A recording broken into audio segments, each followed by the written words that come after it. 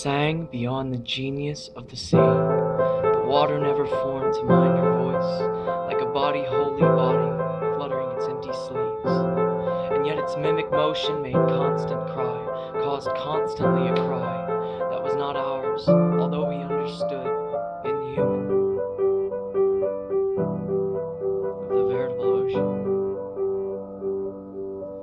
The sea was not a mask, no more was she. The song and water were not medleyed sound, even if what she sang was what she heard, since what she sang was uttered word by word. It may be that in all her phrases stirred the grinding water, the gasping wind, but it was she, not the sea, that we heard.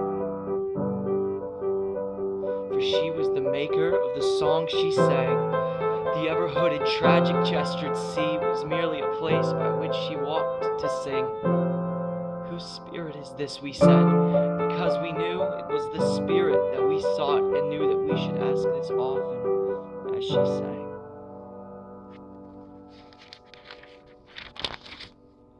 If it was only the darkness, the dark voice of the sea that rose or even the colored by many waves, if it was only the outer voice of sky and cloud, the sunken coral, water-walled, however clear, it would have been deep air, the heaving speech of air, a summer sound, repeated in a summer without end.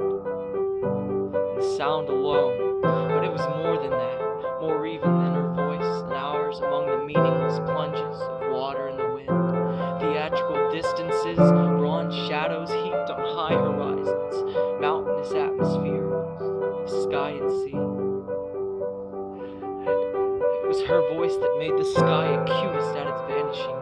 She measured to the hour its solitude. She was the single artificer of the world in which she sang. And when she sang, the sea, whatever self it had, became the self that was her song.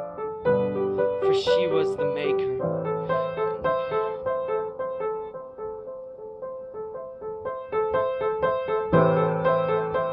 Then we, as we beheld her striding there alone, knew that there never was a world for her except the one she sang and singing made.